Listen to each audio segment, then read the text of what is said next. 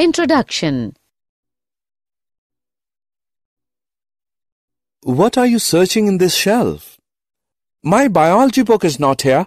Today my biology teacher announced that there will be a written test of biology tomorrow. So what is the topic of your test? Cell cycle and cell division. Can you please help me? Okay, I tell you about the different phases of cell cycle and cell division. Objectives.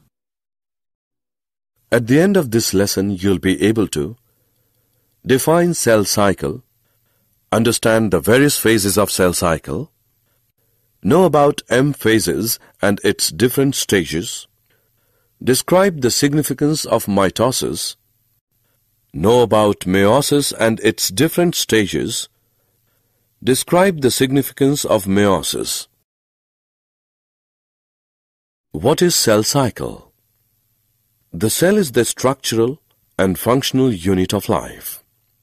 All cells produce by dividing into two, with each parental cell giving rise to two daughter cells each time they divide. These newly formed daughter cells can themselves grow and divide, giving rise to a new cell population that is formed by the growth and division of a single parental cell and its progeny. The process by which the cells arise from pre-existing cells is called cell division. Actually, it is a very important process and found in all living organisms. During the division of a cell, DNA replication and cell growth also takes place.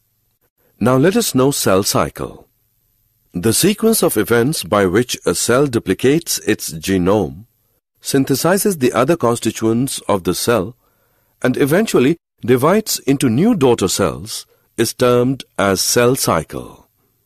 You will be surprised to know that the replicated chromosomes, DNA, are distributed to daughter nuclei by a complex series of events during cell division. Now let us know about the phases of cell cycle. Phases of cell cycle. The cell cycle is divided into two basic phases, interphase and M phase or mitosis phase. The M phase represents the phase when the actual cell division or mitosis occurs, and the interphase represents the phase between two successive M phases. The M phase starts with the nuclear division corresponding to the separation of daughter chromosomes, karyokinesis, and usually ends with division of cytoplasm, cytokinesis. The interphase, though called the resting phase, is the time during which the cell is preparing for division by undergoing both cell growth and DNA replication in an orderly manner. First, let us know about various stages of interphase. The interphase is divided into three further phases: G1 phase or gap 1, S phase or synthesis phase, G2 phase or gap 2. Now let us know each in detail. G1 phase corresponds to the interval between mitosis and initiation of DNA replication. During G1 phase, the cell is metabolically active and continuously grows but does not replicate its DNA. S phase or synthesis phase marks the period during which DNA synthesis or replication takes place. During this time, the amount of DNA per cell doubles, but not the chromosome number. During the G2 phase, proteins are synthesized in preparation for mitosis while cell growth continues. Some cells do not divide further, exit G1 phase to enter an inactive stage called quiescent stage, GO, of the cell cycle. Cells in this stage remain metabolically active but no longer proliferate unless called on to do so depending on the requirement of the organism. M phase and its stages. M phase is also known as mitosis phase. Since the number of chromosomes in the parent and progeny cells is the same, it is also called as equational division. Mitosis is divided into the following 4 stages: prophase, metaphase, anaphase, and telophase. Let us know them in detail. First stage of mitosis is prophase. It follows the S and G2 phases of interphase.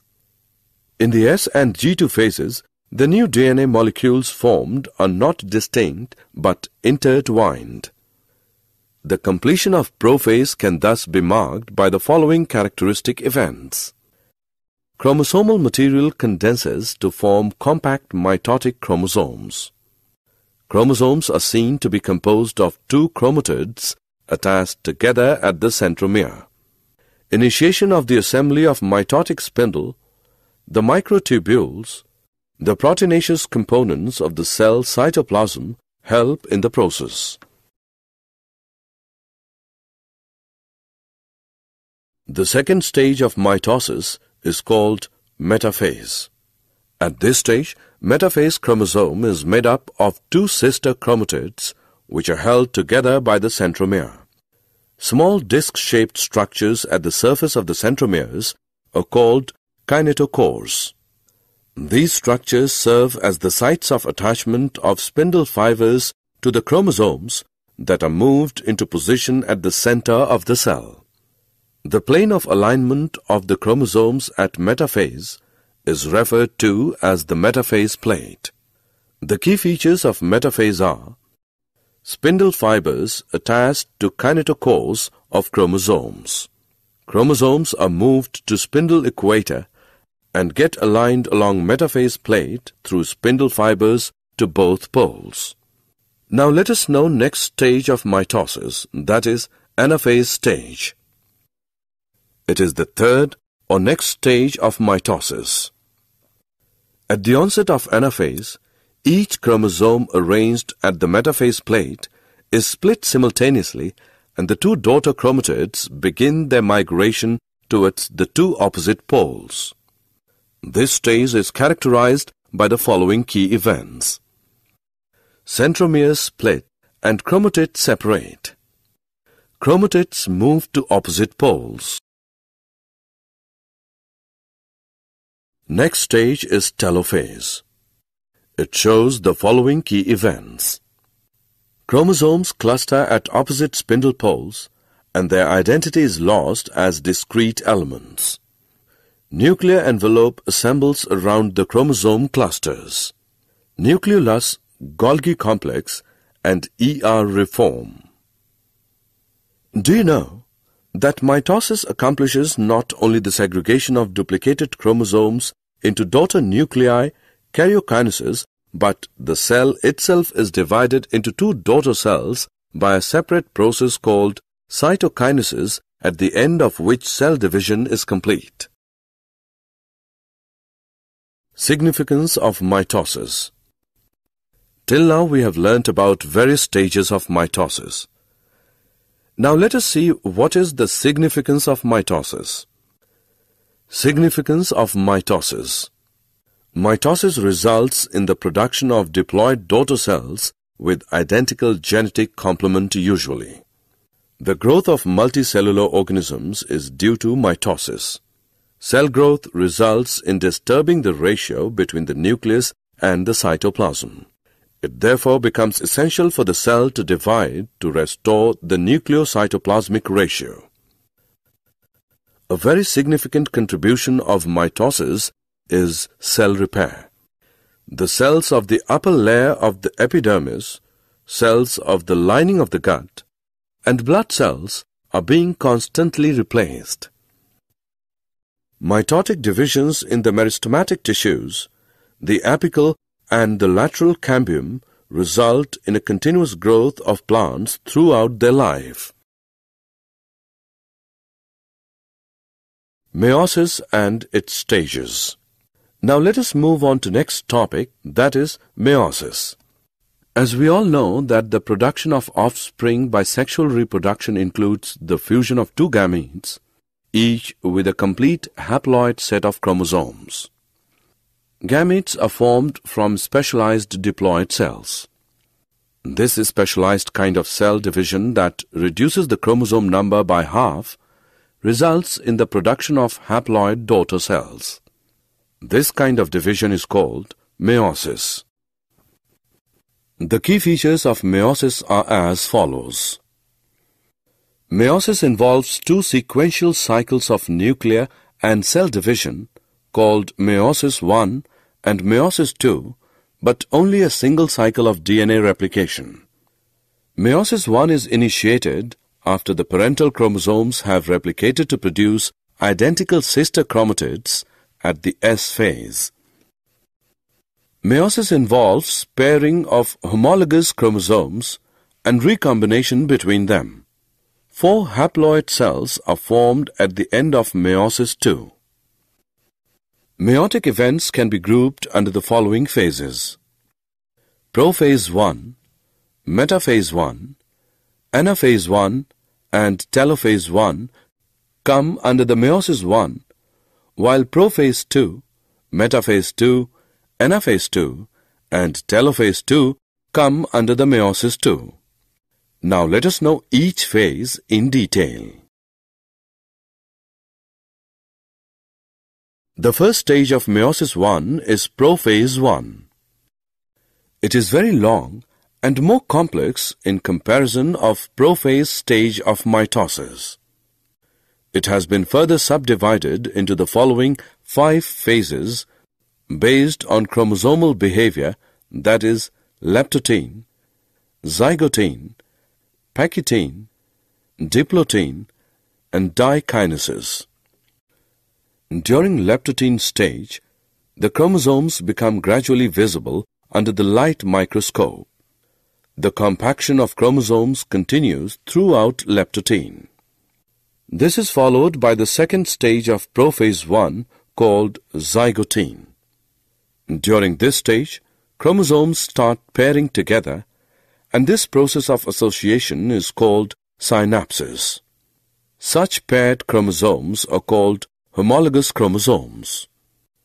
Electron micrographs of this stage indicate that chromosome synapsis is accompanied by the formation of complex structure called synaptonemal complex. The complex formed by a pair of synapsed homologous chromosomes is called a bivalent or a tetrad. However, these are more clearly visible at the next stage. Next stage, pachytene is comparatively longer than previous 2 stages. During pachytene stage, bivalent chromosomes now clearly appears as tetrads. This stage is characterized by the appearance of recombination nodules, the sites at which crossing over occurs between non-sister chromatids of the homologous chromosomes. Crossing over is the exchange of genetic material between 2 homologous chromosomes. Crossing over leads to recombination of genetic material on the 2 chromosomes. Recombination between homologous chromosomes is completed by the end of pachytene, leaving the chromosomes linked at the sites of crossing over. Pachytene stage is followed by diplotene stage. The beginning of diplotene is recognized by the dissolution of synaptonemal complex and the tendency of the recombined homologous chromosomes of the bivalents to separate from each other except at the sites of crossovers. These X-shaped structures are called chiasmata. The final stage of meiotic phase I is dikinesis. This is marked by terminalization of chiasmata. During this phase, the chromosomes are fully condensed and the meiotic spindle is assembled to prepare the homologous chromosomes for separation. By the end of dikinesis, the nucleolus disappears and the nuclear envelope also breaks down. Dikinesis represents transition to metaphase.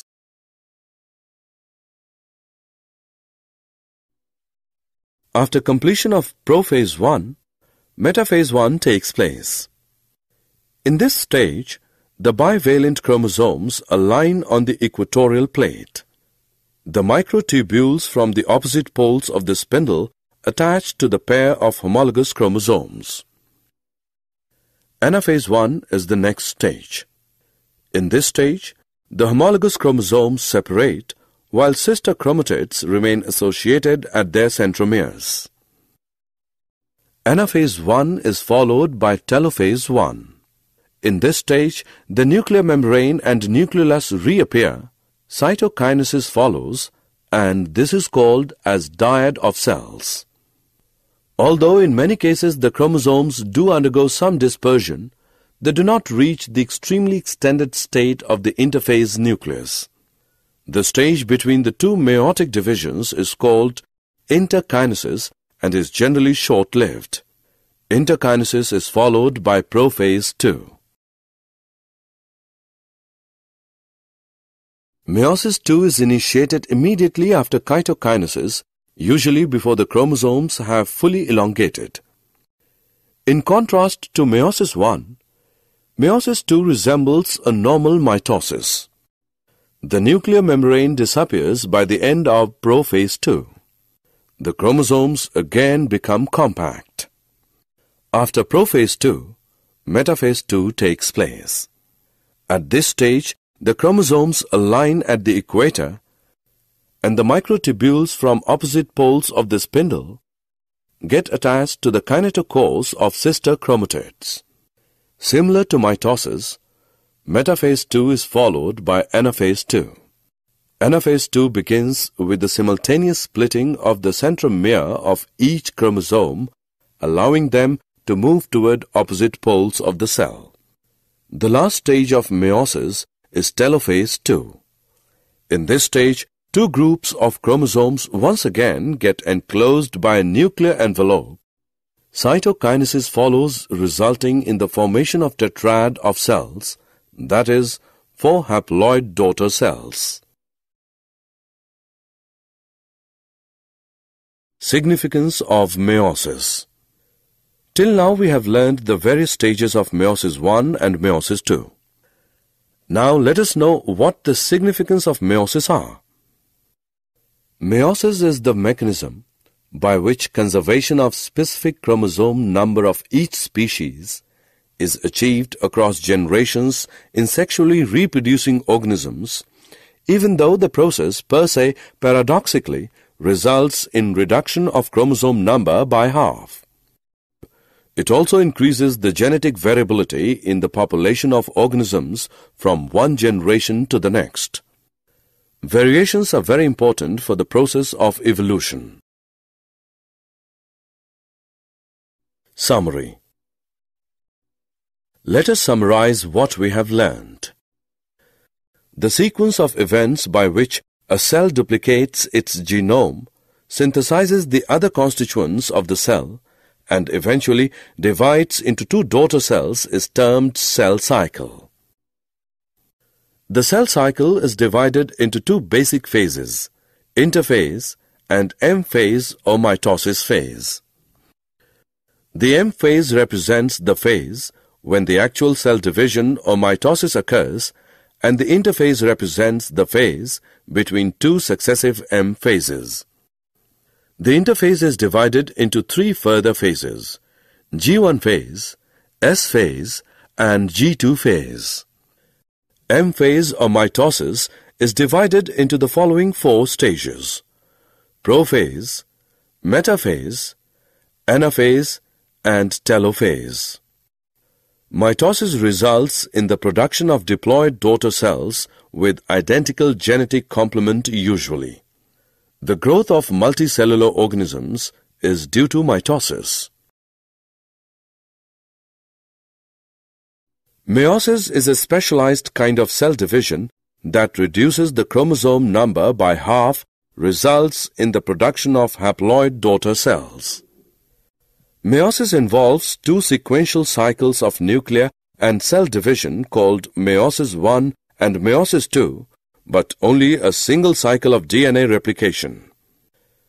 Meiosis I includes prophase I, metaphase I, anaphase I, and telophase 1, while meiosis II includes prophase 2, metaphase 2, anaphase 2, and telophase 2. Prophase 1 has 5 phases based on chromosomal behavior, that is, leptotene, zygotene, pachytene, diplotin, and dikinesis. Crossing over takes place during pachytene phase.